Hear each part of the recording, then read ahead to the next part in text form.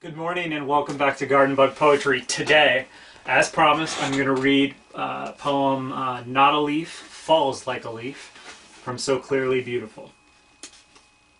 Let the charging road tar be the whole route, and instead of using the pavement, forcing weight and wheel on each inch of the modern path, let's tell the children that we are carried by waves we spent years making, that the car is lifted towards home or the beach.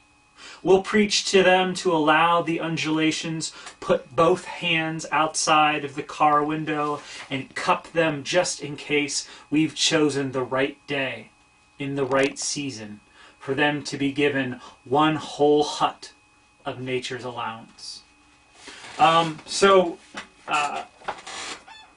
This week is Earth Day. In fact, we spent part of the day going down to the creek near our house and picking up trash and talking about nature and being in nature.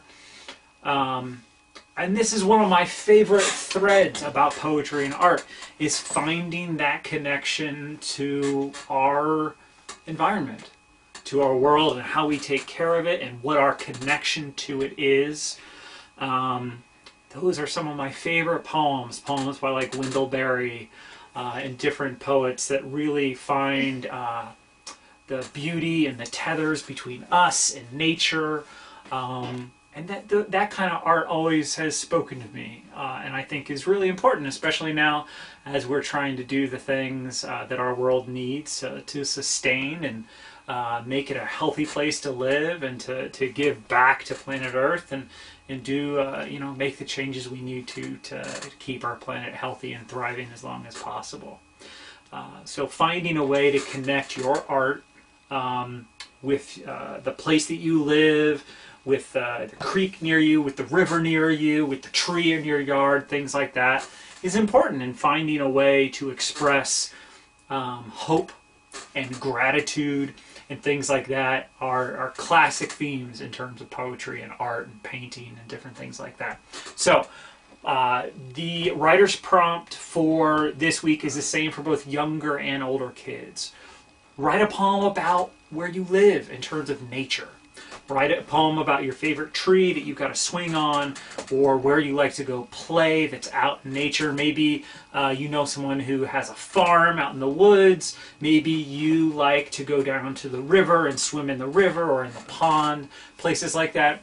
But younger and older kids, write a poem about spending time in nature and what it means to you and how important that connection is, because it is a really, truly important connection to make between yourself and your environment and your art, and all of those things sort of all wrapped in. It's vitally important.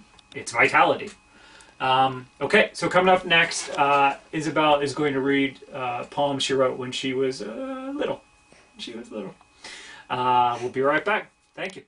I'm going to read a poem I wrote when I was like 4 or 5. Pick a flower. Pick the place, pick the time, pick the day. I want to pick flowers now! Thank you. Joining us for Garden Bug Poetry. I hope you had fun writing about Earth Day and writing about where you live and the connection to nature and all those things. And if you do write a poem, please send it to us at gardenbugpoetry@gmail.com. I know ever since we've gone from doing this daily to doing it weekly, a few less submissions. But hopefully you're still watching, and hopefully you're still enjoying writing poetry, and we're always really happy to read when you send in the poems. So please do gardenbugpoetry@gmail.com, and we'll be happy to read them during our next video.